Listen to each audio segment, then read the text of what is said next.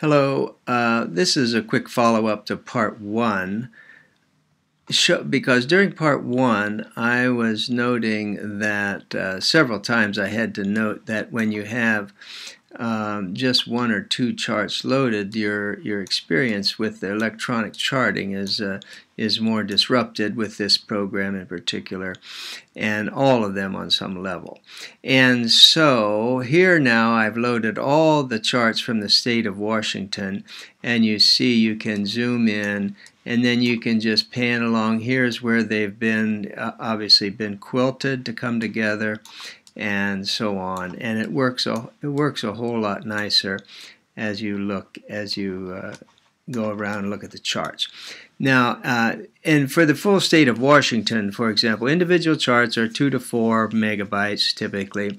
All the state of Washington, on the other hand, if you load that, that's about 340 megabytes.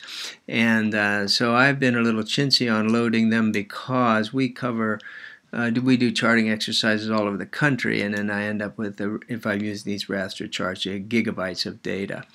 So here then, if you look on show the chart outlines, and so here's an example. I say, okay, so now you see when you turn on the chart outlines and you have all the charts, you see what they look like. So all the charts for the state of Washington include some coastal charts that extend out here, then down into all the harbor charts and close-in charts.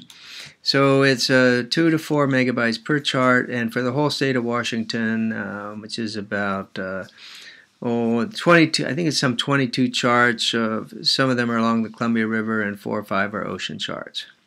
It's 340 megabytes, and that's all I wanted to show here.